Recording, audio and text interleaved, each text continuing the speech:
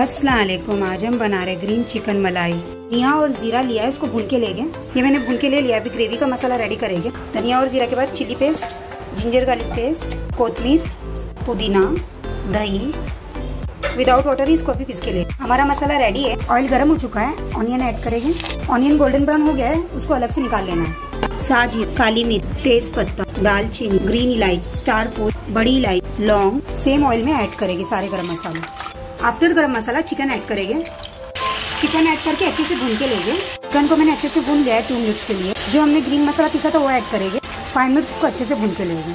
After 5 minutes fry onion add करेंगे। Onion add करने के बाद अच्छे से इसको 2 मिनट्स भून लेंगे। चिकन अच्छे से रेडी हो चुका है। अभी सॉल्ट ऐड करेंगे लास्ट में। आफ्टर दैट क्रीम ऐड करेंगे, कसूरी मेथी, लास्ट एंड फाइनल कोतमीर एंड पुदीना। ये हमारा चिकन रेडी हो चुका है।